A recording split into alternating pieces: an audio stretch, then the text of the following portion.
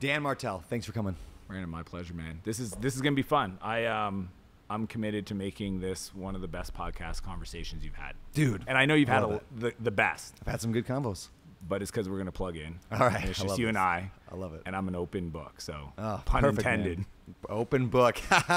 Let's get into your story a little bit. So I know you as the author of, obviously, Buy Back Your Time, which we're going to talk about later. I know you're a tech entrepreneur. I know you run a SaaS, what do we call that, a SaaS so it's a SaaS, training company. Yeah, it's one of the largest in the world, called SaaS Academy. Okay, so I know, legit in a YouTuber. We're going to call you a YouTuber now. I will accept that title. Because you just passed 100,000 subs. Yeah. Congratulations. Thank you. 8 years in the making. Yeah, and I've actually followed you forever, and I don't know what, long time ago, I followed you from something, and you've always just popped up on my feed now for years. So you're doing something right. Thank you. But before all that, that's who Dan Martell is today. Who was Dan Martell? Start anywhere you want. Man, I was hyperactive. Okay. Crazy. So a lot of energy. I got diagnosed with ADHD when I was 11. Good-hearted, but always got in trouble. It was kind of funny. When my dad always joked, your brothers would do stuff, but you would always do stuff and get caught, right? It was just this running joke. But I unfortunately grew up in a family where my mom was an alcoholic, and so there's a lot of issues at home, I'll say, and I grew up in a colorful environment, man, where I had way too much time doing stuff I shouldn't have been doing. And I got introduced to drugs when I was 13. And just like everything I've done in my life, I'm kind of an all-in guy. That's why I don't play golf, because I don't want to lose my marriage. The same thing. Yeah. So I ended up hanging out with people Hell's Angels types, doing stuff I shouldn't have been doing, and ended up in prison twice by the time I was 17. No way. Yeah. Dude, in prison. Yeah. Well, it was a juvenile detention the first time. Second time I stole a car. I essentially had, anyways, I did a bunch of stuff. Yeah. Okay. Obviously I wasn't an adult, so I'm good, but I'm just not proud of it, man. Yeah, I just feel bad for the people obviously I hurt, but I ended up stealing a car to try to get away, and I had a handgun in a backpack sitting next to me, and I made a commitment, if the cops stop me, I'm just going to pull the gun and let them take my life. Really? Yeah, and I got in this routine, exited to get gas, routine roadblock, and when I pulled up, I just gunned it and tried to get away. I actually made some pretty good distance for a second and ended up in this neighborhood, and I came around the corner, I saw an open garage door, and when I thought I could get in close, obviously I've watched too many car chase movies. Sure. And I smashed into the side of the house, and I went for the gun. Dang. And it got stuck as I was pulling on it. Really? So it didn't happen? Yeah, man. And I woke up sober the next morning in this jail cell in this small town in the middle of nowheres, and dude, I didn't know what I was looking at. I didn't know I was looking at 3, 4, 5 years. I'm 16.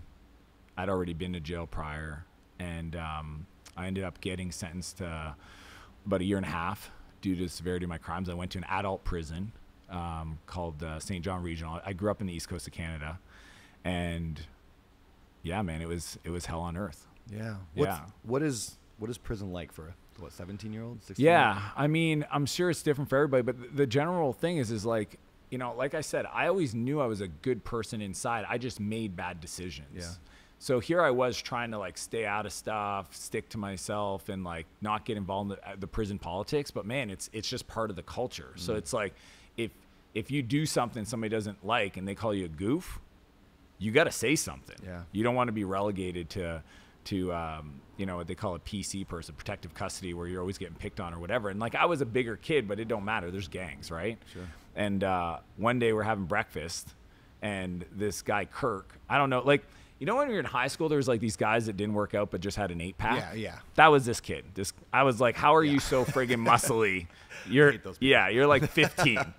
And he goes for the coffee, and I just finished pouring it all out, and he just goes, "Who drank the rest of the coffee?"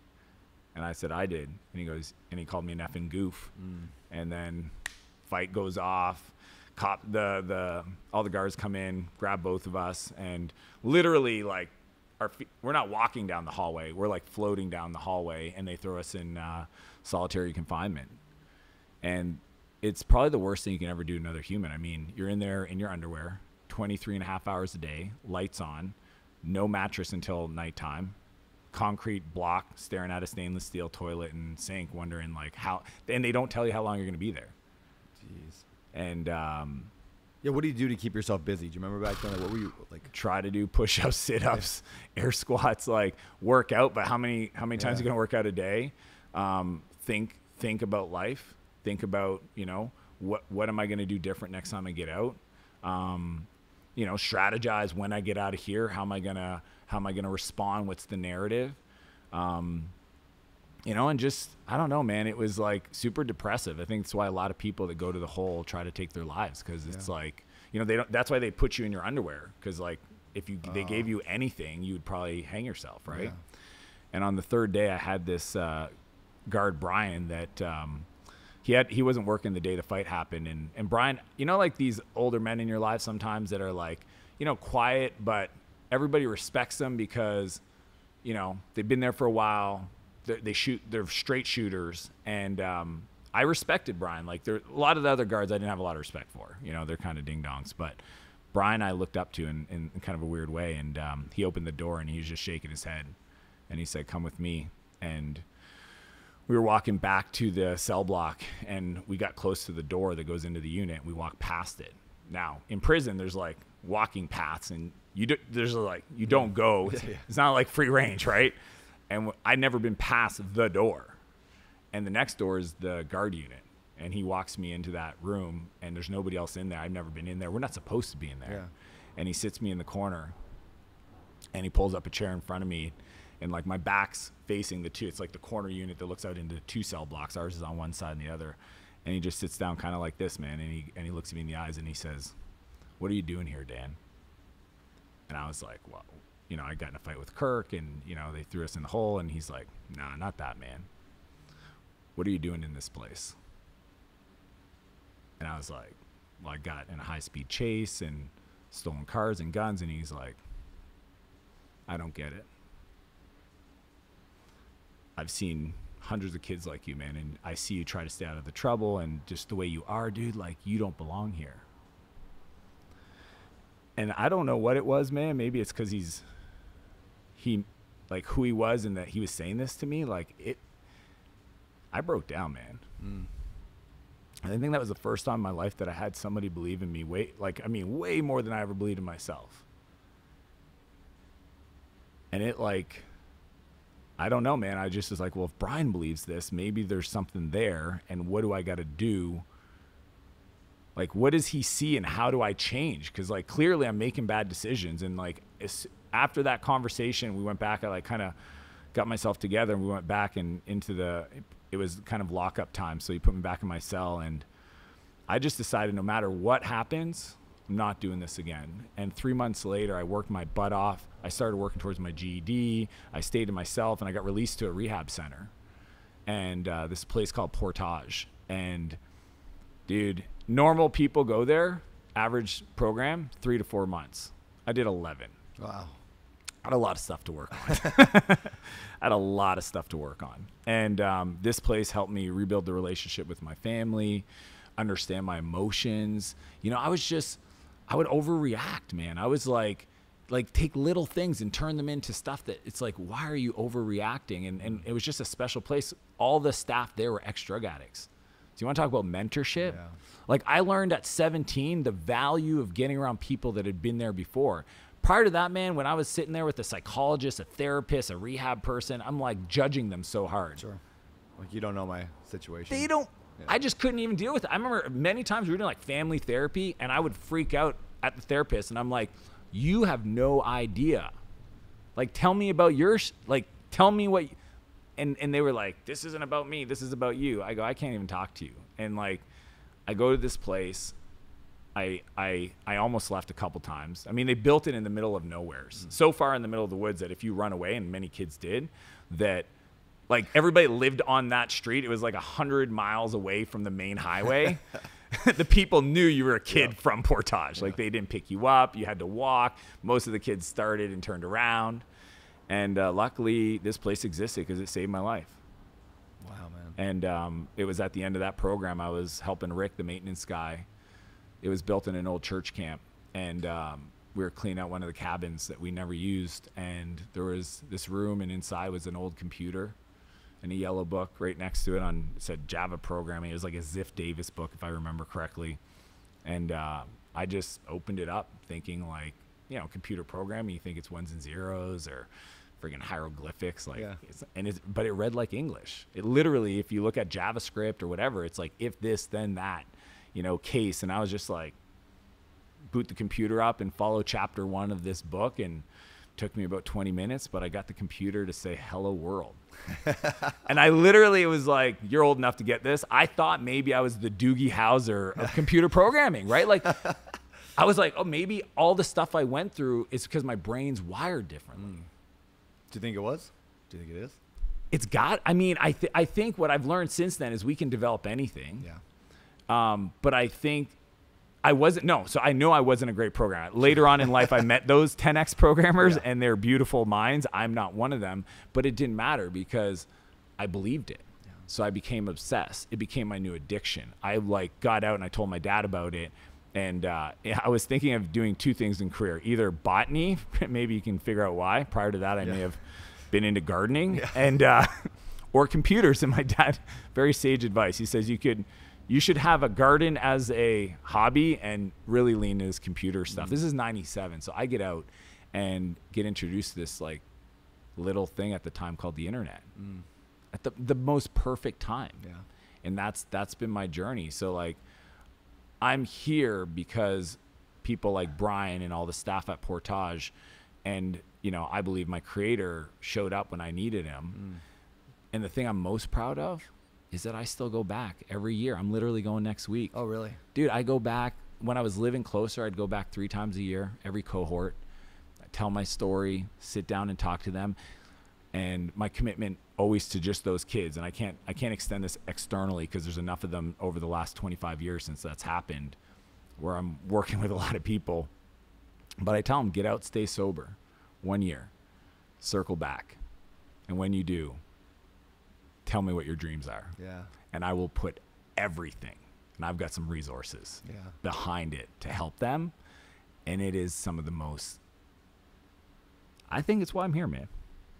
That's beautiful, man. Hey. Yeah. All the other stuff, man, the business stuff, it's cool. Yeah. I don't think that's why I'm here. Oh, that's amazing. Do you have any advice for parents that are maybe listening to this who they see their kids going down that path? Yeah. Like, what do they do when they see their kid in the wrong crowd, you know, gardening, just what gardening, gardening. And what do they do? I mean, how do you stop that? It's so tough, dude. Like, because I'm public now, and what's crazy is I didn't ever share my story for 15 years. So imagine I'm going through the world, building software companies, exiting, investing, speaking, raising millions of dollars, and nobody knew that story. Not even my fiance at the time. I share that because as soon as I got public about it, all of a sudden I'm getting these calls, the parents. And I would always take it. I remember one time I was at the gas pump and my friend literally called me and says, my neighbor's kid is in trouble. They're beside themselves. He just got arrested again. Can you take the call? And I was like, absolutely. And I get on the call with the mom, and I could tell right off the bat that the challenge, and no parent wants to hear this, but the problem is not sometimes the kid, it's the parent. Yes. And I was like asking her about the situation. She's like, you know, he's been arrested twice, and now he's telling me if I don't pick him up and bail him out, he's going to kill himself. And I go, did he say that last time? And she's like, yeah. And I go, did you go bail him out?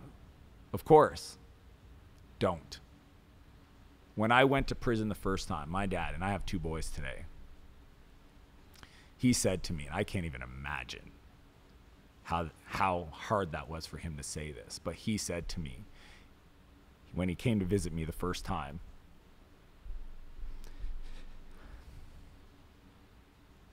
he goes, if you ever go back when you get out, I can't do this. I won't be able to visit you. It's too hard on me. So it's not missed on me how much a parent wants to help their kids. But I know for me, I kind of needed him to say that to understand how serious it was, and in his way show me how much he cared. And true to his word, the second time, dude, 6 months I was there, he didn't come visit me once. Wow. But the day I got released to go to Portage, he was in the courtroom. It was just him. Nobody else came. It was just my dad. He knew there was a high chance I was going to get put on remand and to go there in close custody. And I remember the drive, man. It was like, it's one of those moments I'll never forget. So when the parents call me to talk about this stuff, I'm like, I'm going to share stuff that I know in your heart you're just probably not going to have the courage to do, but I'm going to tell you it. And I remember telling the mom, I was like, let him hit his rock bottom. Because here's the deal. If you don't, you're just enabling him, and he may accidentally do something when he's high or drunk that's going to take his life. And you let it happen. There's a less probability if he goes to prison that something bad's going to happen versus him accidentally, drunk or high, doing something that's going to cause him to go away for 30 years or take his own life. So like sometimes as parents, by the time that stuff starts happening, it's a little too far too late. And all I can say is, and if you go to Al-Anon, you go to AA, or you go to any treatment facility, they'll say like, stop being a codependent, stop enabling this, set your boundaries. There's a reason why they do interventions. And that's actually how it works. But as a parent, what do you do? It's the hardest thing. Yeah. I've had family members go through it, and it's like, what do you do? Because the threats of, I'm going to kill myself if that doesn't happen. And like, can you imagine that you don't, and that happens? Yeah. The guilt they might feel. Yep. But I mean, you just got to believe, like, man, there's certain things you can control and other ones you can't. And as long as you do it with the right intentions, especially if it's supported by professionals. Like, I'm the kid that was in the jail cell, and I'm telling you, if I was there and I could like fast forward to the person I am today, I'm telling you what I wish somebody would do. Yeah. Even though I'm not going to like it at that time, your kid is going to hate you. He may not talk to you for a little bit, but trust me, if you set the boundaries, and then this is the kicker, go become the person he would listen to. Most parents say to me, my kids don't listen to me. The guy said yesterday at the event we were both speaking at, he literally said this to me. And I looked at him, and I grabbed his soft freaking jelly arms, man. And I go, dude, you don't listen to you. Like, let's be honest. I looked in his heart, and I was like, dude, I don't know why, but God wants me to tell you this. You don't listen to you, and you're upset because your kids aren't listening to you. Work on you, man. Go be the lighthouse. Like, you can't show up and say to your kids, go for your dreams, and it's, da-da-da-da-da. And then they watch you chill out, drink on weekends, you know what I mean? Like, there's a disconnect, and I think your kids, your family, they feel it. So it's like, I just know that when I got sober, because this is where I got this from, right? Like, I go to rehab at 17 for 11 months. I get out. Look, my other two brothers had issues. My sister had, like, we grew up in a family of dysfunction. Yeah. And the easy thing, what most people do once they kind of have any success, you know this, you have one real estate flip, and then it's like, you want to tell the world about it. Everybody should do real estate. Come around, everybody. I'll show you how to do it. What I encourage people to do is just be the lighthouse. Be the example. You know, like, the lighthouse does the same job as the tugboat. There's a ship out in the ocean. It's coming into the harbor. It's navigating close to land, and you want to keep it safe. Yeah. The lighthouse can help thousands of ships, and it doesn't take any effort. It's just an example of where the boundaries are by being there. Yep. Whereas the tugboat, which most people, they're like, hey, you should do this, or, you know, you should stop doing that. Now that I'm sober, you should, you know, do you really need to hang out with Johnny? Like, is he really a good influence for you? You know, I used to hang out with this person. It's like, don't be that person. Yeah. And then the cool part is that if you just go on that journey of betterment and personal development, and that's what I think like entrepreneurship is, the ultimate personal development program with unlimited compensation, is that when they're ready, you'll be ready for them. When they are ready, you'll be ready for them. Dude, when my brother came to me and he said, I'm done and I want to start a company, and I've watched what you've been doing for the last 5-6 years, I wrote him a check for $143,000. Wow. It was all the money I had in my bank account. The reason is because when I was 16 and I was on the run, he called me, said, don't come home. The police are waiting for you. He says, I need to meet up with you. I want to give you something. And he gave me the last $63.10 he had. He was young. He's 2 years younger than me. Wow. Dude, he's now a multi-deca millionaire. He runs the largest home building company, builds multi-units. Really? He's got like, yeah, dude, he's got like 600 units. Like he's in a, me and him, like my other little brother is like a badass. My sister's awesome. Like if you meet our family today, you would not see the family that you think you would see knowing where we came from. And I'm telling you that happened because I showed up as just, I'm just going to work on me. I'm going to go be better. And when they're ready, I will be here. Too many people get, let's say, fit, and then they want everybody to eat better. Everybody work out. It's like, hey, why don't you just wait till they come in? Yeah. Right? Yep. Because when they're ready, man, you can be helpful. Yeah. But if you're still early in your journey, you don't have much resource. So like when my mom wanted to get sober, no problem, Mom. Where do you want to go? Yeah. Where do you want to go? I'll fly you there. I'll be there for you. We'll support you. There's parameters. Here's what needs to be true. If you do this, we will show up. Yep. Dude, it's like, I know parents want the quick fix, but sometimes it's not that easy. I read a quote online yesterday that said, don't be the man you want to be the man you want your son to be. And I thought that was a cool like idea. Oh, so good. Isn't that good? It's like be like, yeah. So good. Yeah. Who do I want I have a 3-year-old son, Wilder, and I'm like, what kind of man do I want him to be? Like, what's my dreams for him? I'm like, how can I be that man? So check this out, right? Because the other quote I've heard that's in that same vein is become the person you needed most in your darkest times. Oh, yeah. But isn't that what we want for our kids? Yeah. Dude, it's good stuff, man. Yeah, become the person you needed most in your darkest times. The person you would have listened to. Yeah. And that's why I tell you, man, I love the business stuff. I'm really, really good at it. Yeah. It's not why I'm here. Yeah. Dude, that's so good. And I'm a big believer in this idea. I think the first guy I ever heard say it was Gary Keller from Keller Williams Agency, wrote The One Thing. But he said something along the lines of, the purpose of financial freedom is to get your bills covered so you can actually do what you were meant to do on this earth. Totally. And I love that idea of like, once you have $1 million or $5 million, $10 million, not a lot changes between $1 million and 10 and 100 and $1 billion. And I'm not saying people shouldn't build wealth. I mean, I'm still building wealth. But entrepreneurship, just this idea of knowing how to build a business, lead a team, be a leader, have a vision, that stuff can apply to so much more than just building a business. So it's like, I'm always encouraging entrepreneurs now. It's like, okay, you're good at this stuff. Now go make it matter. Like, how do we make that matter? Hence the whole Better Life Tribe that I'm doing is like, I'll make $1 billion from real estate. Great. But how do I, help other people in the meantime? Yeah. And so that's beautiful, man. So what came next? I mean, you started coding, you started doing some Java. Yeah. I mean, there's it's like, this is where the Rocky scene of like the montage kicks in. I call it success theater. I hate doing it, but I mean, there was a lot of struggling.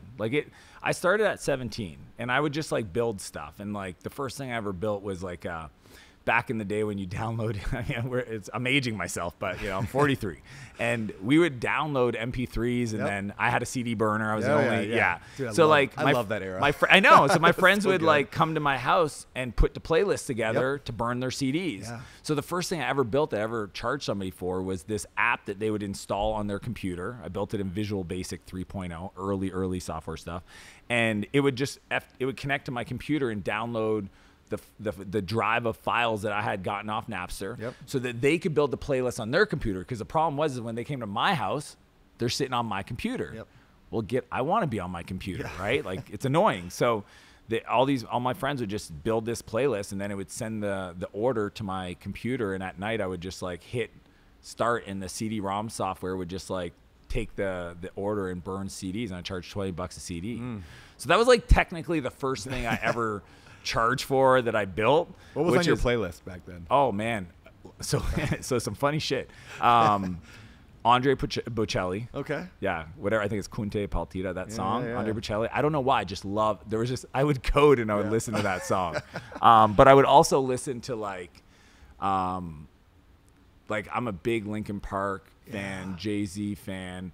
But like, I used to listen to punk. I grew up skateboarding, right? So Lagwagon, Pennywise, NoFX. But yeah, I got into rap. Eminem, dude, Eminem. Oh yeah, Eminem. Like, like is now that I think about like how, you know, we just hit like a radio on Spotify and it just like finds new music for us. No, I would like burn out CD, like CD, like it's like the CD doesn't play anymore because it just spun too many times and on these like epic road trips. So yeah, I just plug in. And it was funny because like every night my dad made this deal with me when I got out. He said, if you finish the book, there's an unlimited budget for me to buy you books. I'm a self-taught programmer and I would go to the local bookstore with my dad. And I would just like, and that smell of bookstores is like near to my heart, right? Oh, yeah, and I would just like evaluate, like, do I want to learn about networking? Do I want to learn about database design? Do I want to learn about this new like front end programming, like whatever it was? And then I would sit there, and the way I would read the book, it's kind of janky. Again, we were just, my dad, he moved, but we lived in a small apartment. I love him. Like he knew I needed to change location. I had to change high schools, and and he like took his life savings essentially and bought me a computer. And a used computer that we built together, a tower. And there was a printer, and I would open the book, and the way I kept the book open was this big ass knife, like a Rambo knife. And it would like, it's just so funny because like I think I have pictures of it where I would just sit there, change a page, put the knife back, and I would just code. And I would go like 2, 3 in the morning. I became obsessed. I didn't want to do anything else. So like, it just started by building other stuff for people, building apps, building a site to hold this early days of digital cameras. So like I was the guy building web pages for all the, you know, these like half a megapixel friggin' photos. But yeah, I mean, I did 2 failed companies. I did Maritime Vacation, which was a vacation rental site. Okay. Yeah, my dad came to me one day and said, I need a web page for our cottage, right? Because like back in the day, you just get calls answering the same questions, right? Especially at cottage, it was like a vacation rental. Is it available? Do you accept dogs? How close is it to the beach? How many, you know? Yeah. So I said, oh, I could build a web page, but to host it, it's gonna be like $800. And he's like, $800? Why do you need $800 for hosting? I thought it was like $20 a month. I said, Dad, it's a very special kind of server we need. I said it was $800 because I wanted to build an app. Instead of just a page, I could have built that for free on GeoCities. Sure. I wanted to build an app. So he indirectly seed funded my little new business. And it was a vacation rental site, no different than VRBO or Maritime or Airbnb. Not as sophisticated, obviously. But the first like real money I ever made, and this is like kind of the first company that eventually I incorporated, I'm a software guy, so I didn't even know how to get customers. And my buddy Dave, he's a bit of a burnout. And we were talking because he'd been watching me build this thing. And I kept showing him, and he's like, I was like, how do I get more customers? I got my dad, my uncle's got a cottage, get him on board. But like, where do I find these people? And he's like, yo, dude, I think there's like a magazine the tourism people have for all the bed and breakfasts. And I was like, where? And he's like, down at the tourism, like you come into the province or state, and it's like that. So I went and I grabbed this magazine, and sure enough, the back of it is all the bed and breakfast, all the cottages. So I just did this, like what people call direct mail, but I didn't know. I just had my little brother enter in all the addresses into an Access database, and then mail merged with Microsoft. And then we just sent mail. And it was this stupid letter saying, we're Maritime Vacation. If you're looking for a web page, you know, fill out this attached form and send back $30 and 3 photos. And we'll, funny. Yeah, dude. And then, so my dad came home one day from work, and he gets the mail, and there's a stack of envelopes addressed to Maritime Vacation. And he just looks at me, he goes, what did you do? And I was like, holy crap, Dad. And we go up to the apartment, and we go in the kitchen, and we open up the first one, and there's cash in. He's like, Daniel. He calls me Daniel. I'm French. He goes, Daniel, what did you do? And I was like, all right, here's what happened. And but yeah, man, it failed because I didn't dream big enough, man. I call it maritimevacation.ca. We had, you know, maybe 300 clients. The guy at thecottage.com clearly had a bigger vision for what it could be. And did it fail, or did you give up? I gave up. Okay. I gave up because it was just customers started leaving for at the cottage, right? So like, and I had other stuff. I say failure, and that's a fascinating question because a lot of times I think we say it's failure, but it's just we chose to go do another thing, right? In software world, we call it a pivot. Yes, exactly. They're like, I pivoted. I was like, no, that's a crash and burn and new start. Yes. A pivot is one foot firmly planted in the idea, and you move around it to try to find, you know, product market fit. So yeah, that was like, you know, not dreaming big enough. That was my lesson there. Then I did a hosting company because if you build stuff that has hosting, you're like, ooh, host with me. Lesson I learned with that company after I like spent hundreds of hours in a server room, literally installing software. Well, my brother, he was a sales guy because he was more like externally, he was more extroverted to me back then. And we got a credit union as a customer, and I was working on the site on the weekend and it went down. Like banking sites, they shouldn't go down. And it was like a big win and then quickly turned into almost like a major lawsuit. And my brother's like, I'm not doing this. Like, this is too risky. Like, we each put in $5K lines of credit. Like, so I was 21 when we started that. I mean, it's kind of nuts. So then I learned, the big thing there I learned was don't sell a commodity. We were selling hosting, man. And this is before Amazon Web Services. Like, hosting back then, it was literally $15 a month, $10 a month. Like, you're not competing. So I kind of like walked around kind of deflated for years. Like, so started Maritime Vacation Pro when I was 18 to 19 and a half. Then I did NB Host 21 to like 22 and a half. And then it wasn't until I was 24 that I finally gave it another shot. I hired a business coach, man. I read the book, The E-Myth. Oh, dude, yeah. Dude, it was the first book I ever read, but it was like the second or third. My buddy Corey told me about it. And I didn't even read it because I have my ADHD. I listened to it while I was driving. Yeah. I've burnt a lot of fuel educating myself, because that's the only way for a long time I could consume books is in the car driving, no direction really. And I hired this guy, Bob, paid him $1,500 a month, US. I'm Canadian, man. That's real money. Real money. Didn't even have a business idea. Like, I kind of did, but I didn't have a business. And dude, Bob showed me the stuff I was completely blind to about building companies, and we did almost $1 million in our first year. Dude, I want to know about this business, but before I do, we're going to throw in this week's ad sponsor. But before I get to that, on the show, every guest gets to pick the charity or mission or cause that we direct all the ad revenue from this episode towards. So where are we giving the money to? Globally, probably Boys and Girls Club. Boys and Girls Club? Yeah, 100%. Awesome. Yeah. Yeah, there's a big fundraiser come up in Maui for the Boys and Girls Club. I have a friend that's deeply involved. So yeah, we'll tell them thank you on my behalf. Yeah, I love it. Cool. All right, man. We'll do that. With that said, let's roll the ad. Hey, sorry to interrupt this amazing podcast, if I do say so myself, to bring you an ad. And you know what? You might be tempted to skip through this ad to get back to the conversation, and I wouldn't blame you. It is that good. But then you would miss out on the free gift I'm going to give you. So hold on a sec. I wrote an ebook that I never officially published. It's called How the Rich Legally Pay No Taxes. And it's basically a walkthrough of how depreciation works for real estate investors and for people who are not real estate investors, and how you can use the same strategies that I do to pay really nothing in federal income tax. This stuff can even work as a passive investor into syndications. Many of my nearly 2,000 investors that opened their capital are actually offsetting some of their income with these strategies. So get the guide today. You'll read it in under 30 minutes, and it could help you save millions over your lifetime. Get it at odcfund.com/taxbook. All right, so $1 million your first year in that business. What is that? 840,000. Almost $1 million. Yeah, I'll take I would say I have $1 billion in real estate. I'm like, no, I have like 850, 900 million, whatever. It's close enough. Yeah, we round up. Yeah, we'll round up. Yeah. So, what was that business? That was portal software. So, back in the day, companies inside their corporate intranet, they would have like the homepage. Yeah. So for a while it was static. And then eventually there's this thing called like dynamic web pages, where like every person that logged in, it would have a unique experience, right? It would be like their dashboard. That was called Enterprise Portal. So today it's SharePoint and many other technologies, but I was early to that. I built some software around it.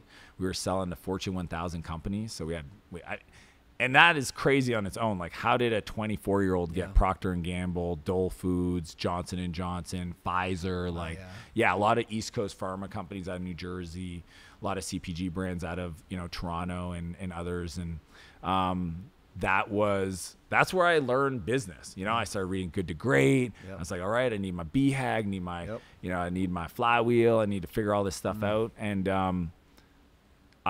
I started to like move away from just coding. I still wrote code for probably 2.5, 3 years out of the 4-year journey. Wow. Yeah. But it was like 3 hours because I loved it. Like there's something, it's like if you're into construction, like building it, at the end of the day, you look back and you're like, I could see what I did. Yeah. Sometimes in business, you wake up and you work really hard and you pass out at 8 p.m. and you're like, I didn't feel like I did anything today. I became a millionaire at 30 and I was still changing toilets and it's like roofing houses. So. Yeah. Yeah. So that journey and Bob really, showed me how to think about scale. And during that, man, like mistake after mistake after mistake. Workaholic, right? Working 100 hours a week. My best friend Nick still jokes. He's like, do you remember that time you came to my birthday party and you brought your laptop? I'm like, yeah, why? He goes, dude, you were like the worst friend to be in like buddies with. Like I sat there in his living room. There's a full party going on. I'm talking like a massive house party. And this guy's sitting there in the corner doing fucking emails and contracts. Like it was, but I was just so nervous of, that was my edge. Yeah. Right. And then what if I stop that hustle and the whole thing falls apart yet again? I'm on my third company. My dad, like he said to me once, he begged, and like I grew up and did some really stupid stuff. And when I started my third company, he was pretty much saying like, this could be the stupidest thing you've ever done.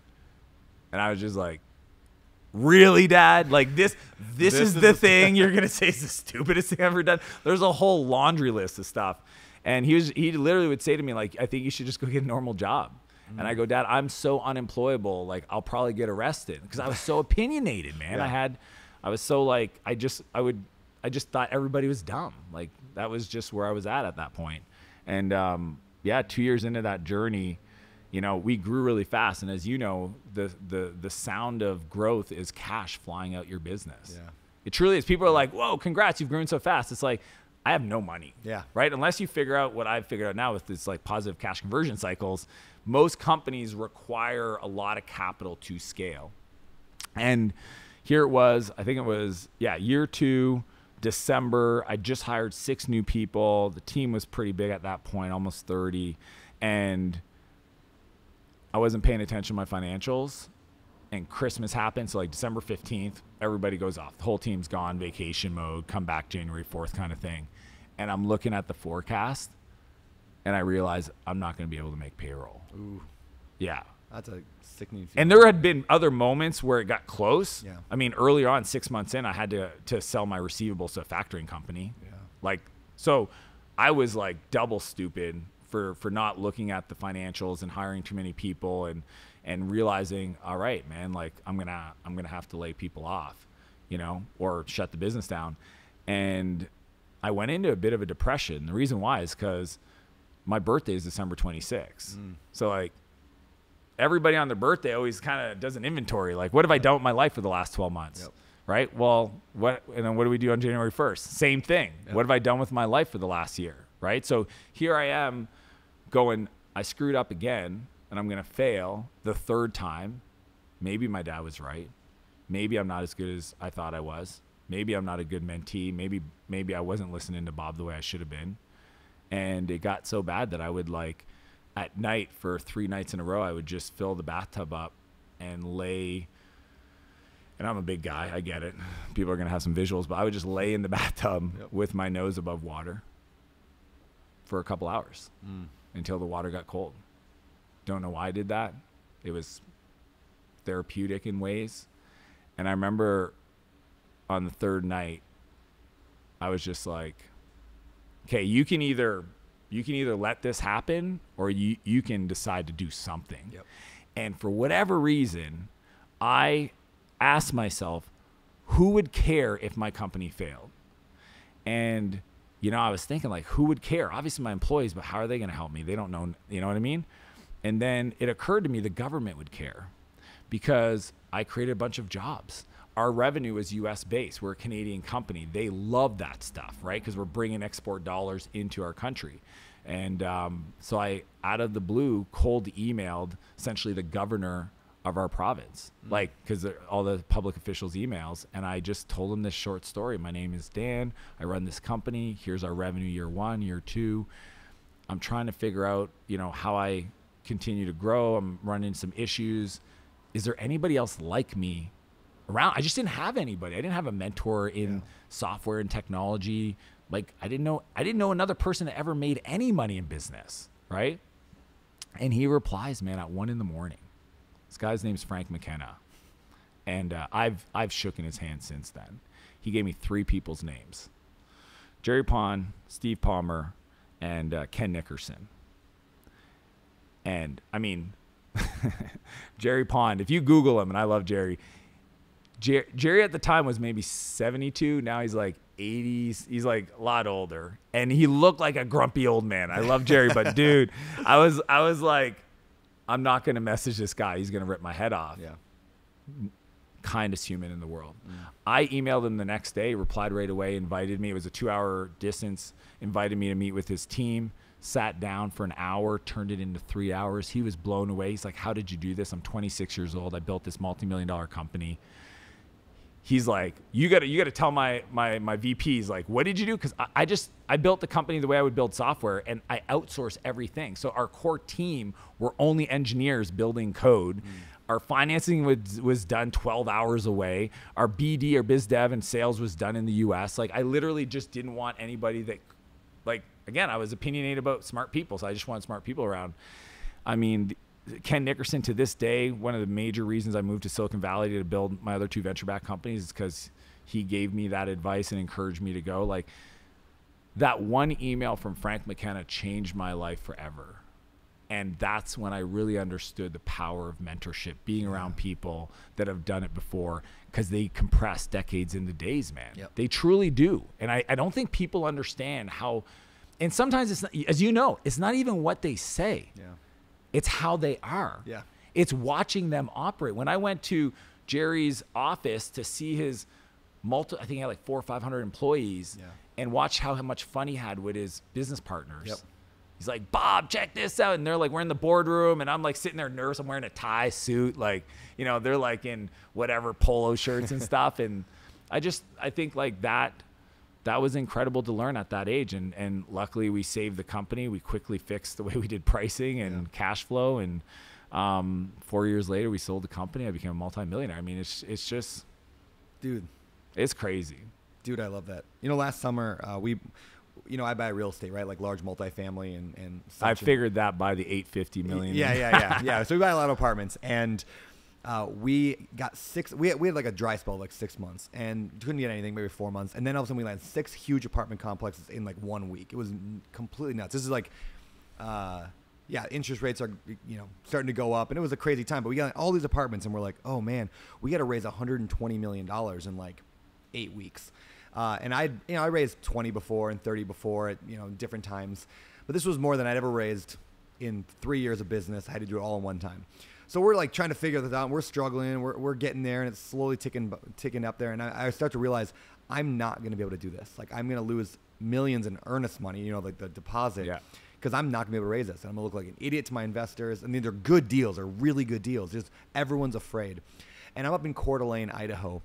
And there's another gentleman up there. His name's Ken McElroy. He wrote the book ABCs of Real Estate Investing. He's good friends with Robert Kiyosaki. And he's probably he's the godfather of real estate syndication, what I do. I mean, he is the GOAT. I mean, he's the guy. And he's there all month, just like I am. We hung out on a boat a couple times. And so I'm complaining to another friend of mine. I'm like, yeah, I'm really struggling. This is hard. And he goes, well, what'd Ken say? And I was like, I haven't asked. I'm like, I'm not going to ask Ken. He's like, he's right there. You were on a boat with him. Go ask him. I'm like, and when I looked internally why I didn't ask him, it wasn't because I didn't think of it necessarily. It's because I didn't want to admit that I didn't know what I was doing good enough. Like, I don't want to admit I wasn't good enough to a guy that's a mentor, right? I look up to. So anyway, he challenged me about it. My buddy challenged me. Shout out to Elliot Smith for pushing me on that. And I took Ken out, and like I'd pay $1 million for that hour-long conversation today. Beautiful. Like, I mean, it changed my life. We revamped everything we do, and like you said, it wasn't just what he said.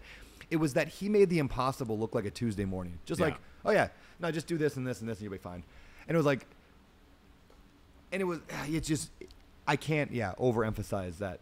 Dude, what I think he did, correct me if I'm wrong, but this is what my mentors have done for me and just people in general, is he extended his power of belief. Yes, yeah. In the simplicity that made you go like, I'm just going to believe him. Yeah. And I think that's the coolest part about this journey we're on, is like we get to do that for any other person at any point. Yes. And it could be subtle, man. Like I try to be super intentional because of people that showed up in my life, mentors, Brian, in prison, to like, if I see a dad in line, like my wife's like, can you stop? I'm like, no, I got to go tell him. Like we were going through passport control recently, and I was just so impressed with like this dad responding to his kid freaking out. And I just kind of whispered in his ear. I was like, man, you're a good dad. Oh, that's cool. Yeah. I just listen to my heart, man. If I see it, I think we just should tell people. It's like, because people always want to go, did you ever go back and tell Brian? Here's what's bananas about this, okay? As you can imagine, it ain't easy to find a prison guard. Yeah. Okay, so like people are like, did you talk to him? I go, I tried, and it turns out they don't allow it. It's like almost like they're like, Brian who? Yep. Like, we don't know a Brian. I'm like, he works there. Yeah. We don't you know what I mean? Like, it's just, I think it's just the way they do it, which makes sense for safety reasons. But eventually I had a woman that she was a counselor at Portage that I finally met, and she knew exactly who I was talking to. And I said, could you at least just ask him? And we met. And dude, like, he kind of remembers the conversation, which, you know, I asked him, I said, Brian, what? He goes, dude, I would do that to a lot of the kids. That was who he was. Yeah. He goes, I remember you. I don't remember that specific thing. Yeah. Because, like, a lot of kids, you see these, and I just think it's such a powerful thing we have inside of us to just, like, lean into. Yeah. To just tell your friends. Like, sometimes we're just too busy. We don't want to say anything. We don't want to make it weird. But I'm telling you, man, like, tell somebody if they're a great server, just how incredible they are. Tell, you know, send a message back to the kitchen if you're at a restaurant, you had an epic meal, and tell the chef, you know, like, I just think that power of belief in other people, what your mentor did for you, that is what it's about. Yeah. Right? And we all have it, so we get to extend it to the proximity of people. Yep. You know, do you know Bob Goff or know Bob Goff? He's an author. Yes, he wrote the Wealth book. Yes. Maybe? No. Bob Goff, he writes about religion. Religion. Yeah. He's got a book called Love Does, I think. Yeah, Love Does. Awesome book. I saw him speak recently. I mean, probably the best speaker I've ever heard. Like, period. I mean, I've never seen him speak, He's so now I'm hitting YouTube. unbelievably entertaining. Like, just his style is unlike anything I've ever seen. Yeah, his writing is amazing. Writing's amazing. But he sold millions of books, millions and millions and millions of books. He puts his phone number, his actual cell phone number, at the end of every single book. He puts his email out there publicly, and he answers his phone every time somebody calls, as long as he's not in the middle of something. He answers his phone all day long. He's driving around, you know, traveling, just answers his phone. Hey, it's Bob. And, like, anybody can call me. He's like, test me on it. Call me anytime. And he says this to this group, and several people in the room are like, yeah, I've called him. Like, I talked to him. And he answers every single email, every single one that he gets. And he was talking about this. And he said, because people are the purpose. Like, people are the purpose of all of this. Like, what are we doing if it's not people? And I realized in that moment that I saw people as the obstacle to my purpose. Like, all people, like, oh, another DM, another email, another text. You know, somebody call. I do all the time. Phone rings, and I'm like, oh. Like, my instant reaction is like, oh, they are an interruption in my purpose. But Bob, just that one thing changed my life. Dude, that's a big unlock, man. Yeah, people are the purpose. Yeah, it's not part of the process to get the outcome. It actually is the outcome. Yeah, that is the outcome. The outcome is people, because at the end of the day, that's all we have is man. relationships. That's really good. Yeah, if you get a chance to, like, I'm going to call him. Bob. Yeah, call him. Dude, I have his book. So I put my email in my book. I didn't put my cell number. Yeah, the cell number is that's like a gangster move. Yeah, and I still don't, like, answer every one of my DMs, but I'm dude, I don't answer phone calls I don't recognize. So good for you, Bob. Yeah, I don't think I get on board with that, but, like, I think it's awesome. Yeah, I don't know how he does either. We're gonna get him on the podcast, and I'm gonna ask him that. Well, question. Dude, similar to that, do you know who Marshall Goldsmith is? He wrote a book, What Got You Here Won't Get You There. Yes. So, dude, I'm so silly. I sell my company for a couple $1 million, you know, like, not even 10, but it like changed my life. Sure. I'm 28. I moved to San Francisco, and I think, all right, I worked with Bob. I need a new coach. I read this book, and I email Marshall. And I don't know how I got past his assistant or whatever, but she schedules this call. And we get on a call, and I remember talking to him about, like, his coaching and how it works. And he's just kind of, he's not smug, but I could tell he was smiling. And he goes, well, Dan, I just want to let you know, because I asked him about, like, his fees. He goes, the way I work is I typically only work with, like, CEOs of Fortune 50 companies. And we'll work together, and I'll do a 360 interview with their clients. And at the end of the year, they kind of look back on the work we did together, and then they write me a check. Wow. And that check is in the neighborhood of, you know, 7 figures. Oh, wow. I'm so sorry, Marshall. I'm not there. Yeah. Right. Because I didn't even have a business, right? I just sold my company. I'm like still trying to figure out how to do it in my life. So I was like, didn't want to waste his time, but true to his character, he does a hike, like he walks every day. and he allows anybody that wants to go visit him down in Sano Rancho Fe or whatever down in San Diego. What is it called? Rancho Santa Fe? Rancho Santa Fe. Sure. Is that a place? All right. I don't know. Americans, please correct me. So he invited me to that, but he said, hey, are you free next week? I'm doing an event in LA. And I was like, I will be there. And he invited me as a personal guest. And I went there. Because he does that every Tuesday because I moved to a new mountain town, we do a hike every Tuesday morning. It's open to anybody. That's a cool idea. Because of Marshall. Yeah. And he doesn't even know I do this. I got to tell him because like he indirectly by saying kind of like, I'm probably not a fit, but again, to who he is as a person has helped me connect with hundreds of people that have flown in from all over, like from Florida to Netherlands to do a 45-minute hike. Yeah. That's Dude, so it's good. like it's like one of my favorite things that happens every week because of, again, how people show up through their example. Dude, I might start doing that on Maui. Dude, I'm telling you, like, I really think I call them founder hikes. Yeah. And it's a cool way you're out of town and you meet somebody cool and they got a restaurant, they got an HVAC company. You're like, dude, just come on this hike. We do it in the mornings, get it before the world wakes up. And we just have these epic conversations. Yeah, Alex, let's do the hike, Alex. Founder hikes. That's a great idea. Yes. Can we do a founder walk along the beach in Maui? I sometimes turn them into walks if, That's cool, man. Oh, okay. So you obviously built more businesses and you made a lot more money and you teach people how to do that. I want to get into some non-business stuff for a minute. You married, correct? You mentioned earlier, you said you were engaged to somebody and then it didn't work out. Can we talk about that for a second? Like, what's that story? It was when I was building my company Sphere. So I was 27, and like I said, like almost failed, had another, had to sell my receivables, tried to hustle or kept hustling, then almost went, couldn't make payroll, kept hustling. And at the same time, like kind of a year into building that company, I got into a relationship with this woman. And, I was traveling so much. I was traveling like 200 days a year, right? Like all of our customers were the biggest of the biggest companies. So a lot of HQs, visiting, meeting with the tech teams, all that stuff. And, eventually like I was like, she's the one. She was a social worker. She got me. She was beautiful. She was kind. She was like all these things you would want. Great relationship with her parents, all that stuff. So we were on vacation in Bermuda and I proposed. And we were engaged, and the wedding was like July of this year. It was like, I'm 27, and I was working like a madman. Like it was just normal for me, like wake up, go to the office, work, right? And it was like a Sunday morning, and I'm at the office, and she's like, you got to be home by 5. We're gonna go to my parents' house for dinner, and I'm like, no problem. And I didn't pay attention to time, and it's like 6:30. So I'm like rushing home. We just bought this house, and when I walk in, I see her in tears. And she's in the kitchen and she's like really beside herself, kind of sometimes people have an ugly cry, where it's like, but she literally could not talk. And I was like worried somebody had passed away. And she literally just goes, I can't do this anymore. And she takes the ring off, leaves it on the counter and walks out. Wow.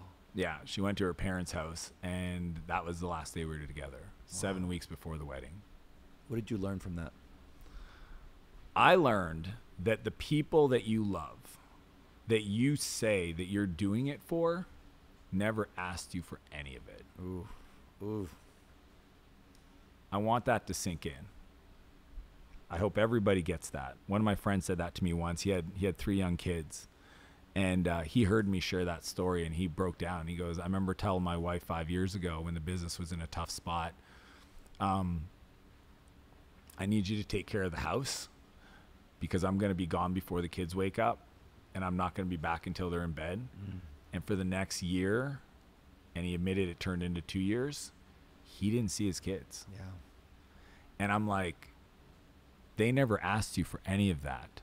And if you ask yourself, why do you have to work like that? It's because you're not willing to go look in the mirror and figure out, how are you showing up? Yeah. The world economy is there. You don't have to work like that. I wrote a book specifically to help people not build companies they grow to hate. Yeah. So it was really like self-inflicted. And that was the lesson I learned is like, and I was worried, man, because I was so driven, didn't want to lose my edge.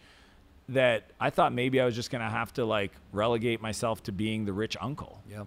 Right? That fun uncle that Yep. brings presents and all my nieces and nephews love, but I can't have kids. I shouldn't be in a relationship. I'm a piece of crap. Yeah. And luckily I found mentors and people that showed me a completely different way to build companies. And then once I understood how to get leverage, and that's what I talk about in my book, is okay, well then how does a great relationship work? Yep. And this is all I did. I took the fundamentals of success in business, the rhythms, the routines, the values, the conversations, all that, and applied it to my home life. Yes. And some people are like, that sounds really like clinical. Yeah. And I go, it works. Yeah. So like me and my wife have a weekly meeting. Every Wednesday we have lunch. Yep. Okay. Now we have lunch other days, but on Wednesday there's an agenda. And the first question is I ask her we share wins, right? Because we always sometimes people are busy and we're doing so much cool stuff. Like my wife sometimes sees stuff on Instagram first. So we have a rule now. It happens all the time. I not allowed. Yeah. Anytime I have a big win, I have to call her and tell her first. She's just like, I'm adopting that right now. Yeah, that came from conversations. The other one I'll give everybody is don't answer the phone unless you have time to talk. My dad told me that. Answering the phone saying, I'm really busy. What is it? Yeah. Don't be that guy. Just don't answer. My dad's like, I don't have anything important to do. I'm retired. I just wanted to talk. So if you can't talk, why'd you answer your phone?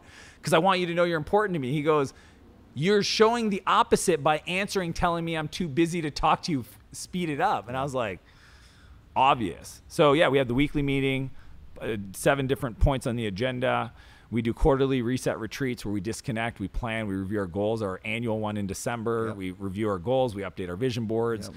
we talk about our challenges, who do we need to become, how do we want to show up as parents. We do an annual seminar of sorts for our relationship, for our marriage. We did Date with Destiny last year. We have a parent coach. We have a coach that literally audits how we interact with our kids. He's taught us how to be emotional coaches for our kids. The most beautiful thing. He taught me that everybody should write this down.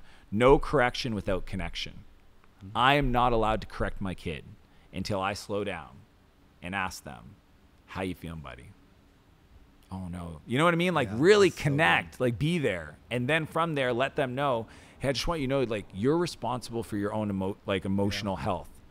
And I can't tell you, I can't force you to do anything. I'm just here to help. So you need to tell me how I can help you. Well, my brother did this. It sounds tough, man. Yeah.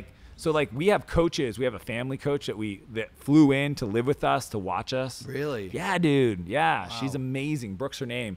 And it was just like, because that's what you do in business. You hire a coach, exactly. Dude, I literally just took all the things that worked really well in business and just applied it to our relationship. And it's how we've been able to evolve as a couple. Dude, we're going to be best friends. You're speaking my love language. I love it. It's great. I want to throw back to one thing, a quote that I read online, another quote I read online. It said, in 20 years, the only people that will remember you worked late are your kids. That hit me so hard. I'm like, good. No one's going to remember. No one's going to care, except for your kids are going to remember. And I try to remember that. In fact, just this morning, I was supposed to do a podcast. I got asked to do a podcast on Friday. I was supposed to go home on Friday. Yeah. Today is Thursday. I'm supposed to go home tomorrow. And I got invited on a big podcast tomorrow, but it's afternoon. My flight leaves at noon. So I called my wife this morning. I'm like, hey, just FYI, I got to stay until Saturday now instead of Friday, just one more day, because I got this huge opportunity to be on this cool podcast, and it's going to be really good. And her eye, she didn't say anything. She'd go, okay, but I just saw her eyes just drop a little. And I was like, can you let Rosie know? Who's my 7-year-old? So can you let Rosie know? I said, does Rosie know was coming home tomorrow? Yeah. If you just don't say anything, she won't know until Saturday. And she goes, no, she's been counting down the days since you left. Oh, no. And I was like, shoot. I was like, well, just try to break it to her lightly. And then I went on, and then half hour went by, hour went by. I'm sitting there drinking my coffee before this interview. And I was like, what the hell am I doing? What am I doing? And so, I just told Stetson, I'm like, we gotta postpone that thing. It'll be there later. Yeah, 20 years from now, no one's gonna remember that I was on that podcast. That one day when I'm gonna be back in Vegas in 2 months. We'll sell ourselves on stuff like that all the time. Yep. Yeah, it's wild, man. But yeah, just that idea though, to go back to using the same business principles and applying it to your personal life. That's changed me as well. I mean, I literally track, did I have a date night or a date, with my wife with my wife. Did I get 10 minutes of connection time? I got the little kids, so they're always with us. Yeah. And we homeschool. So So I have to track, did I get 10 minutes of no kid connection time? Yeah. So like just the wife talking. And 8 times out of 10, I don't get that. But I track it. So at least I know that I'm not getting it. And so then I'm asking questions like, well, why aren't I getting it? And what can I do better? And I have an accountability like group, just like we do in business, but they know my habits and they know my actions that I'm tracking. And so now I'm getting better at them. Yeah. And everything in my life has gotten better since I started tracking the metrics. We manage what we measure. Yeah, exactly what it is. And anyway, that's the whole. Dude, the last, and you're gonna love this, man. Yeah. But the last it's a bonus chapter, and I almost didn't put it in, but my writing partner Paul told me to add it, and it's literally 7 pillars. But the way I do it, it's literally what you're saying. So health, wealth, relationships, spirituality, friends, and I track myself every Friday. I've been doing it for almost a decade. Yeah. And it's just a spreadsheet. And my rule is whatever 2 items in this list of 7 gets the lowest score, I just commit to 1 action item to bring the score up for the next week. Because that way, and this is why I tell people that are struggling in their relationship, is the marriage that people that get divorced is because they have a fracture. Yep. And it gets too wide. Yeah. So because I sit down with my wife every week, and one of the questions we ask each other is, how have I shown up as a husband for you? Yep. And all we're allowed to say as a response is thank you. There's no argument. There's no negotiation. There's no explaining. That's so thank good. you. I have the feedback. And as long as I'm not, dead to the world, like, you're going to want to do something with it. So I have a shot to make it better. And I think, like, if you call that clinical or too structured, what are you talking about? Yeah. Like, where else are you getting feedback? Well, I just know she's happy. Ask her. Yeah.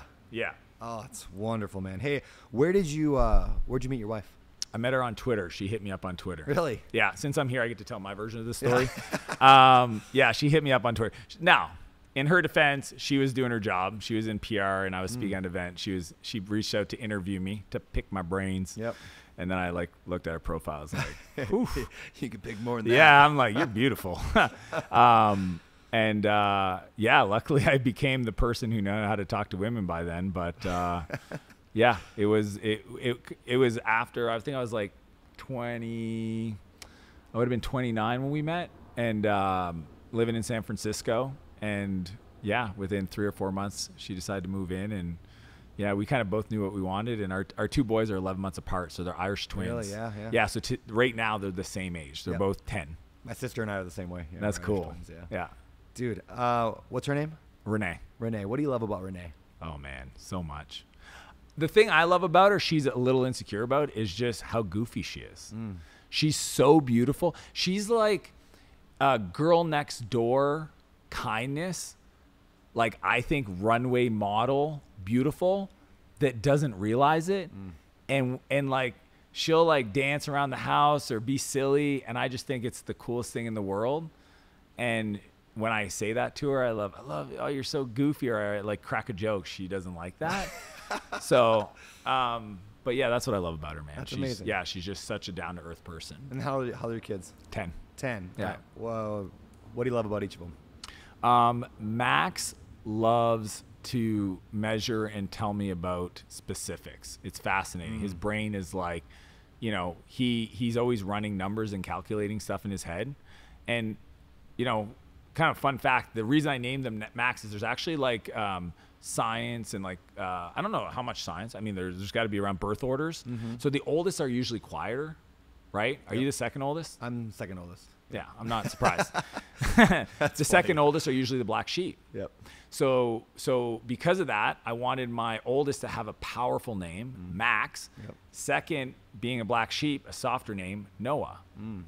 And so people don't realize it, but I like very intentionally gave them those names to like help counteract the default behavior, right?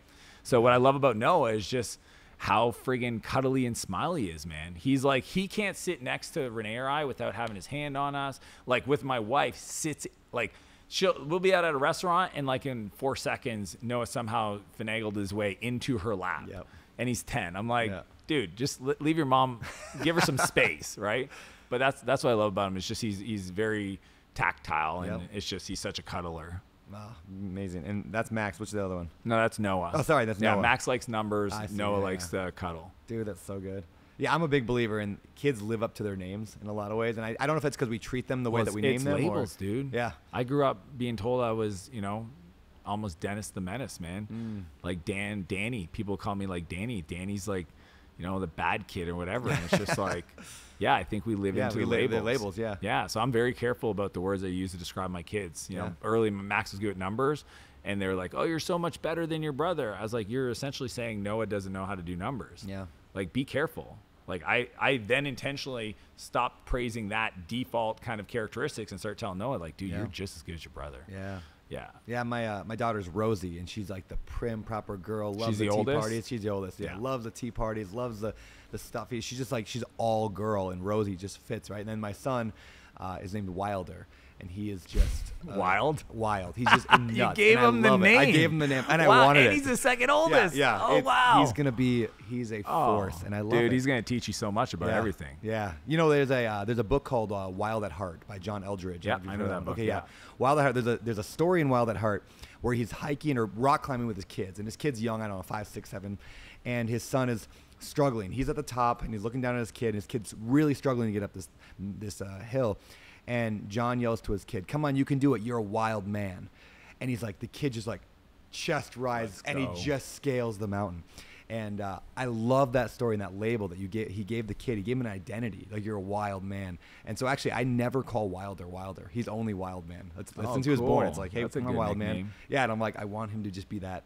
Yeah, that's the identity. Like, identities come from labels oftentimes, and so picking that and you choosing our words. That's words matter, man. Turns out words matter. All right, man. Well, let's talk about the book a little bit. Buy back your time.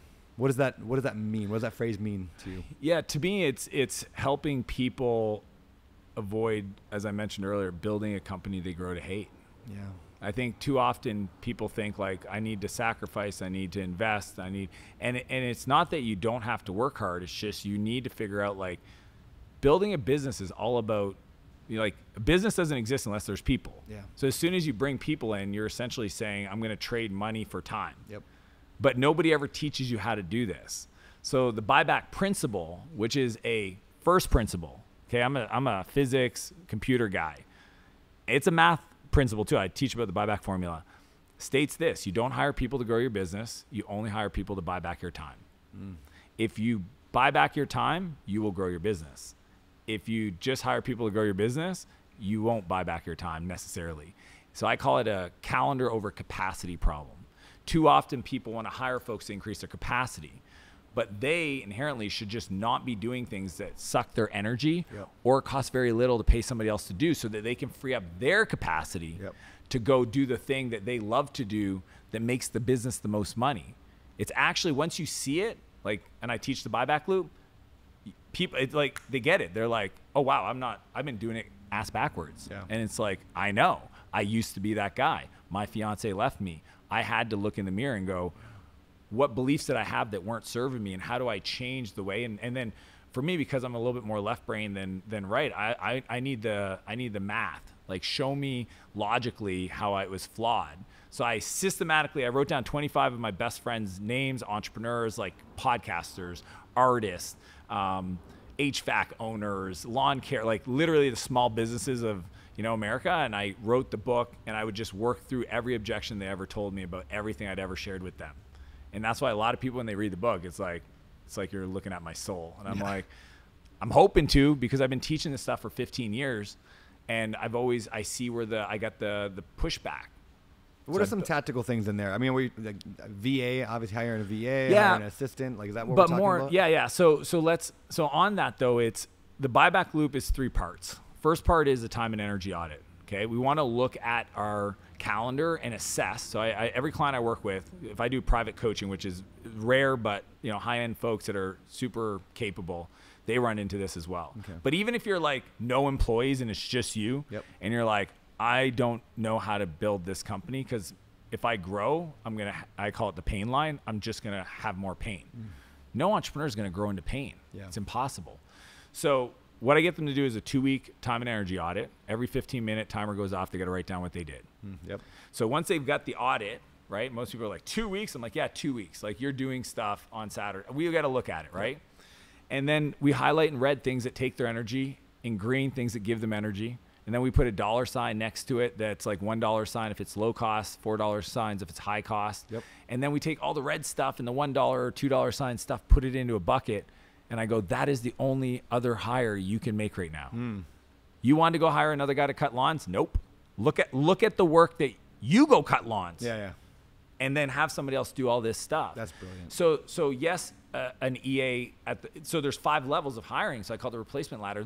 I literally broke down the process of like how to hire good, because most people are shitty hires, how to lead better, because most people have, people don't quit companies, they quit bosses. Yep. So most entrepreneurs just don't know how to communicate anything to anybody. So, and then they just don't trust, right? And they have all these beliefs around like, what if they make a mistake, blah, blah, blah, blah, blah. So I really looked at the complete system to help people scale. And essentially, like, it's bananas watching people implement this stuff. And like yesterday, a guy came up to me. He's like, I just got 35 hours back in my week. My wife is happy. I feel I got time to go to the gym. Yeah. Like, and then guess what? It applies. You want to talk about family? The last chapter is the buyback life. Dude, we have a house manager. She runs everything that's personal is run through her. My car registration, my real estate stuff, like all our personal assets. She's the CEO of our lives for my wife and I. That's so that we do amazing. one of two things. We either spend time with people we love, including obviously our kids, or do and create cool stuff that only we can do that we love to do.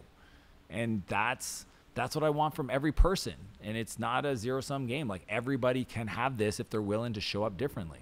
Oh, so good. The book is Buy Back Your Time. I'm assuming you can get it everywhere. All over the place, Amazon, bookstores. Yeah, it's I published with Penguin. It's become a Wall Street Journal bestseller. Dude. And I'd love the support. Love it, man. Before we get out of here, I want to do one last little segment here called the 3-2-1 pivot. You mentioned pivoting earlier. 3 books that have pivoted your life, that have changed the direction of your life a little bit. 2 people and 1 quote. Cool. 3 books would be The E-Myth, for sure. This awesome book, not a lot of people, but it's called Love is a Killer App by Tim Sanders. Okay. That was the first book I ever read. Taught me to fall in love with reading. And then the third, I would say Think and Grow Rich. It's the entrepreneurial Bible for sure. Love it. 2 people that have changed your life. I mean, you kind I've of mentioned them mentioned already, a few, but I would say my wife and my dad. All right. And 1 quote that has changed your life a little bit.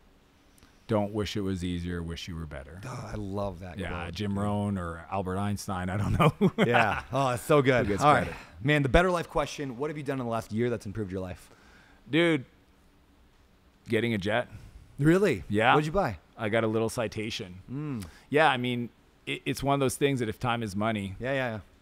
You bought back some time? Yeah, and it turns out I'm stuck in Vegas because my pilot said he's never seen it so hot, so the engines, it's not safe to fly out at noon. So I got to fly out tomorrow morning at like 3 a.m, which is just, it's awesome because like you talk about opportunity and like podcasts. So I get to go do some really cool podcasts this afternoon that I didn't want to do. And my pilot said, are you sure? Like, I'm willing to take some risk. And he goes, there are bold pilots and there are old pilots, but there are not bold and old pilots. I was like, enough said. That's so good, man. All right. Last question.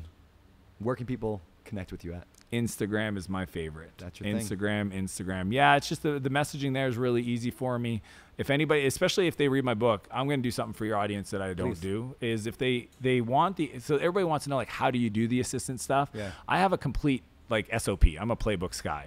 So if people literally want the Google Doc, there's no opt-in. I'll just send them the link. Only if they're listeners. So what should they send me so I know they came from here? Oh, what word? Brandon Better or Life. Better Life. Send me a DM on Instagram. Or you know what? Actually, let's do EA so that I know what you're asking for. Sure.